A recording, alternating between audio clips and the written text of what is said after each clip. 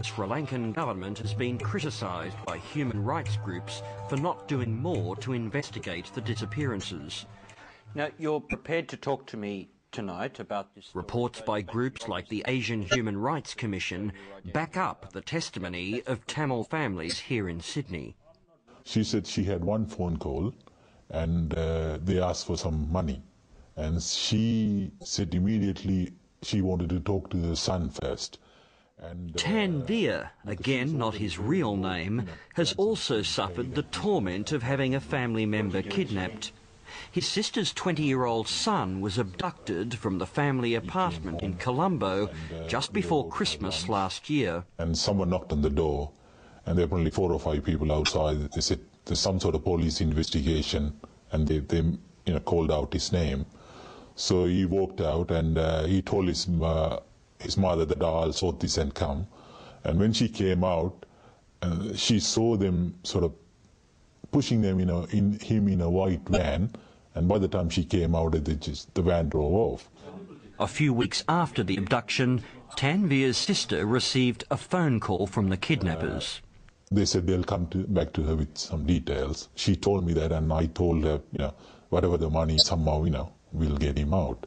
So this is about 3 months ago, so we've been waiting since, to hear from those people.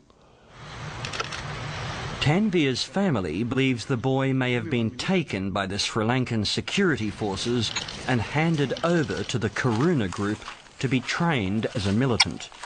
I think he was arrested. I think it's by the army or police. I don't think it's a rebel group.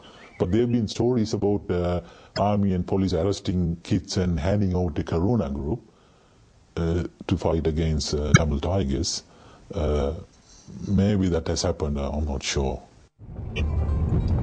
Dr. Mohan also believes that many of the younger kidnapping victims are being forcibly recruited to fight for paramilitary groups.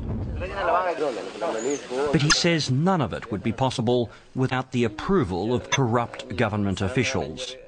It's a combination of paramilitary groups, combination of government highly placed officials, and the military and the armed forces. There should be connivance between all these groups for effectively to carry this out again and again and again without being caught.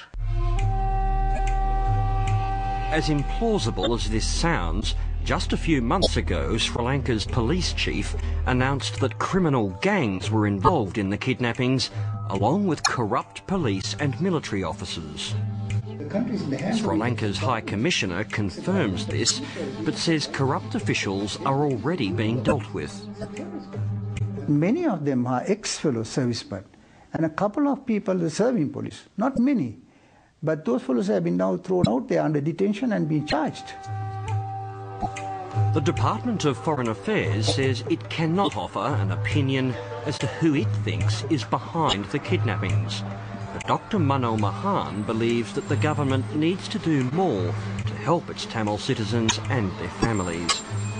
So Australia, I feel, should take a leading role and call a spade or a spade, talk to Sri Lankan government, authorities, and possibly also canvass countries like the United Kingdom, which has a moral obligation in this problem because Sri Lanka was a British colony, and perhaps canvass even America and the European Union to take a more proactive role in this problem, leaving the political problem alone, to take a very hard line on these human rights violations and to put a stop to that. The whole Tamil thing's such a mess and won't go away. That bothering report from Nick Lazaridis was researched by Yalda Hakim. Nick tells us that the Sri Lankan High Commissioner here in Australia says that he's never been approached by the Department of Foreign Affairs in relation to the quite amazing rash of kidnappings. Coming up, a former top CIA operative who spent years leading the hunt for Osama bin Laden. He's a man that's extraordinarily talented, has put together an organization that's absolutely unique in the Islamic world.